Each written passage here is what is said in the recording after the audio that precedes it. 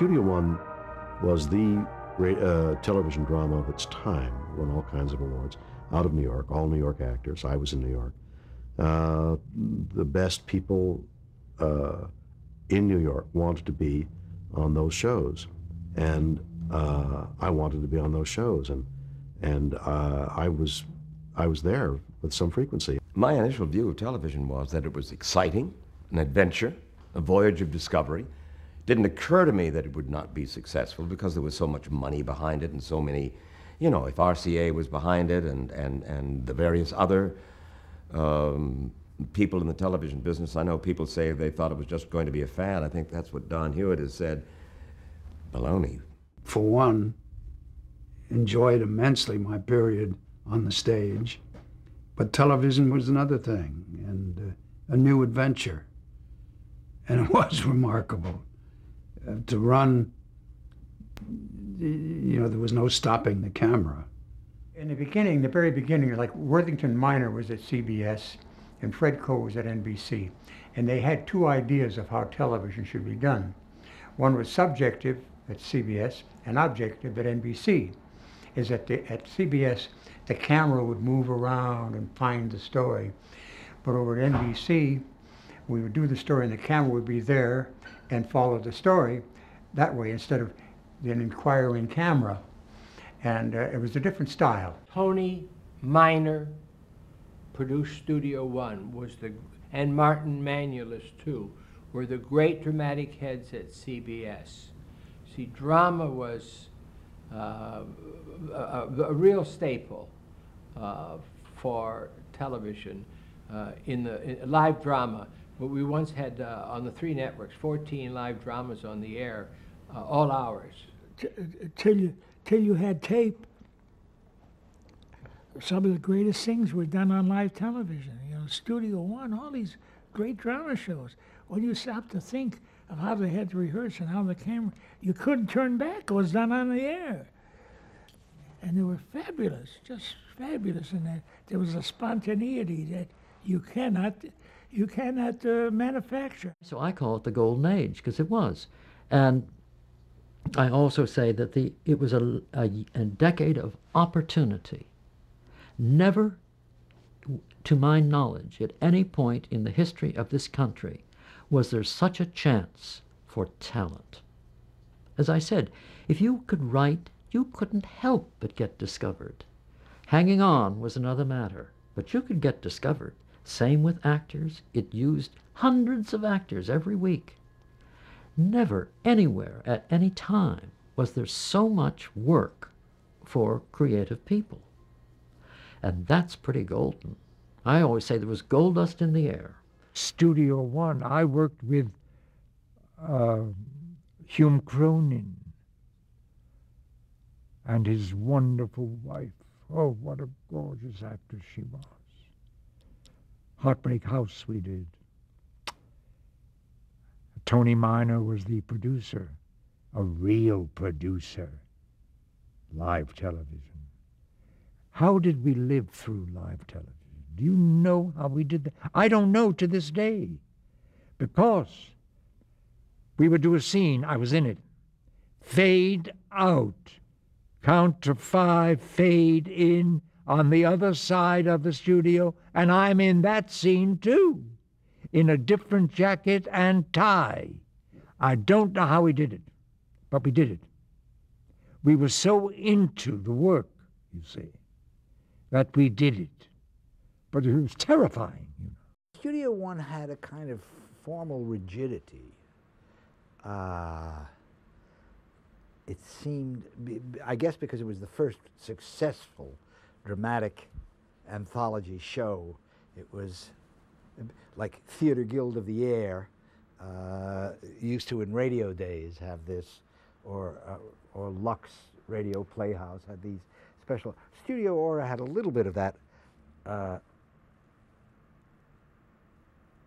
Studio One had a little bit of that quality, maybe because of Worthington Minor, who was the exec producer on it. I was very, very fond of Tony Minor. He was a producer, really, of Studio One, among other shows and series that he had, but that was the most famous. And they shot everything in Grand Central Station in those days. And Channel 5, Dumont, also was shooting there. In those days, you have to remember that with as primitive as it was, and with as prohibitive as costs were, that very often the sets were just canvas. They didn't look real at all, but there they were. Gee, that's such a beautiful moon, even if it isn't quite real. Hey, it's full, too. Like a June moon. It's not June, it's October. Yeah, I know, but they sort of go together. I'm always thinking of words that rhyme, even when I ain't working. And there would be one set here, a canvas wall, and another set back of it, right against it for another show that was on the other side. And the minute you finish your show, you'd have to be very quiet and tiptoe because they were on the air now on the other side of this flat. And of course you could hear a pin drop. But I did a number of Studio Ones for Tony Miner. He was a lovely man. He was like the invisible father figure. When I was doing Studio One, it was one of my very first shows, I was always told what Tony wanted and what he didn't want. Well, I think that he had a wonderful literary mind, and as well as a good theatrical mind. He knew what was good material for television. Whatever television was at that point, it never occurred to me. I would just read a script and look at the part and say, yeah, boy, that's got a lot of lines, that's a good part. I was not anywhere near as discerning, hopefully, as I became. I would play good parts and bad parts, but we all did. The main thing was to work and be seen. Boy, it sure is great to be here, you know it? It's a wonderful town. Gee, as soon as I get settled, I want to take me a ferry boat over to Statten's Island and back. That's an island you have to take a ferry boat to get there? Oh, you must have been there, though. Oh, sure. I go there all the time, just for the trip. Oh. Oh, I want to see the Goddess of Liberty, too. The statue, I mean. You know that they tell me that cost $1.5 million, and it weighs 250 tons. She ought to cut out sweets. You can really play the piano. But a live show had 3 cameras, and they were huge. They were pretty big. And 2 booms. And they weren't people holding the microphone. These were the big dollies that were so you figured there were these 3 cameras and 2 booms, all connected by cables. The camera was very large, had a lot of hot tubes in it, and they had a fan in it. And the fan was as low noise, as minimal noise as possible.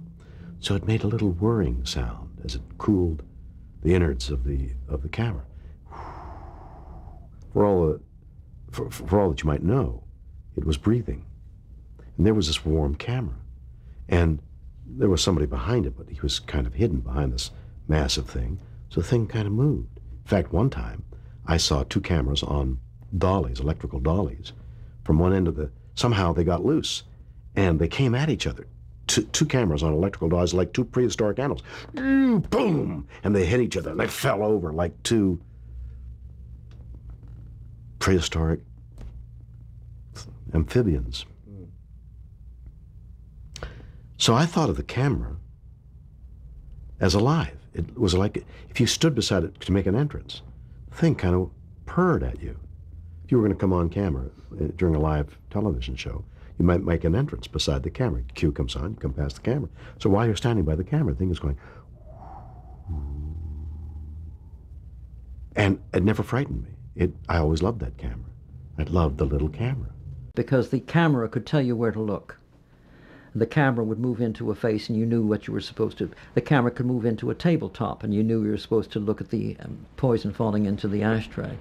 It just freed the cameras to tell the story, to help tell the story. Oh, Ben, here's something for you. Oh, thank you. Janet, Yes, Ben. where did this come from? It was lying there on the hall table. No, someone must have brought it. Someone must have. And the function of a designer actually was to take that script and break it down and try to figure out a flow chart where the actors would be from this set to this set, and the best way to get them and get the directors, to allow the director a choice of cameras so that they weren't hitting each other. They weren't, the worst thing of all would be to cross a cable, because they couldn't do it. You couldn't jump over a cable. You know, you had to hit marks. You had to be saying something in the extreme naturalness of a close-up and walk 10 yards and stand on a mark with your toes on the mark, because the focus was preset. The focus puller was the cameraman, and he knew where you were going to be, and if you weren't there, you were out of focus. And if you were out of focus, then you couldn't cut. I was almost blew it, because I thought the next scene was a scene in the office, so there I was, I'm sitting up in the office with my Suno waiting for the cameras, because the cameras have to reposition. And then I see all of a sudden, I see all of the cameras focusing all the way down the end of the studio on the bed scene. And then, oh my God, I realized that that's where I'm supposed to be. And I ran down and got under the cover, still dressed, got under the cover and pulled the cover up over here over my head so that you couldn't see that I had on the shirt and tie, and so on, and did the scene like that in the bed. And when I got up with the blanket up around me like this, because this is live. And I'd never had to memorize that much in my life. Also, it was live. And if you blew it from coast to coast. That really shocked you. When you saw that little needle going up to the hour, you said, now I'm on. And you wouldn't breathe properly for another hour. It was scary. They tell some great stories about what happened on live dramas. And they're all true, because they couldn't cut away. It just went. You didn't have time to be nerve-wracked. You literally did not have time to be nerve-wracked. And then another thing we shot on location, I can remember when I did a Studio One, which was one of the best parts I ever had, was we shot down in a studio over Grand Central Station. And so many things could go wrong, you know, and did.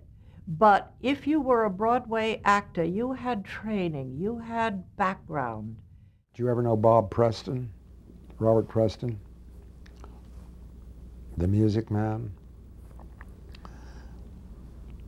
Great guy and good actor. I remember walking into his dressing room and seeing on his mirror a big sign saying, "Security is knowing the words." True, to a large extent. Or it sure helps you. You got enough in what's unforeseen may happen, and the audience and elements, live elements when you're on the stage, that you better not have to fish for the words. Nobody knew they were mistakes. Only we knew they were mistakes. The audience, no, we were too good. By this time, we were too good.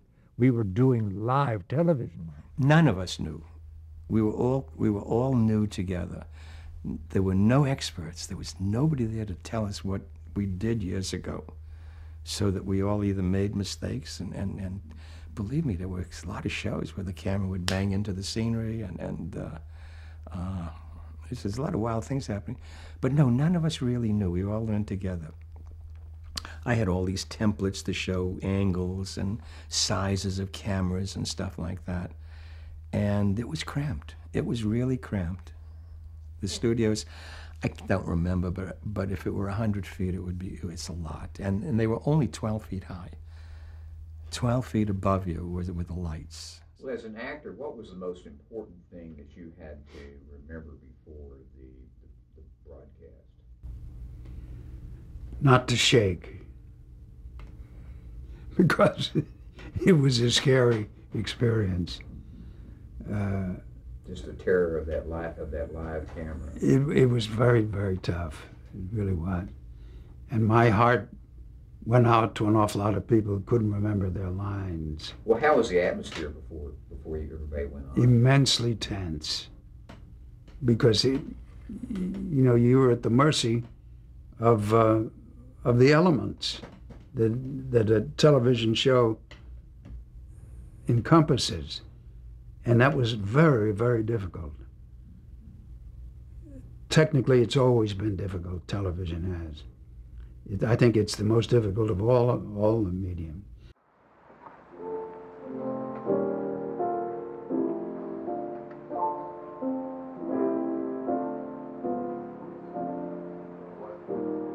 Hey, I don't have to marry her anymore. Oh, Fred, I'm so Eddie. happy. Only, gee, I still got the tickets. It says Frederick M. Stevens and wife. I wonder if those steamship lines allow you to change your wife. Sure, if you don't do it in midstream. Why? Do those big boats go very fast? Oh, they go awful fast. What you want is a freighter that goes real slow.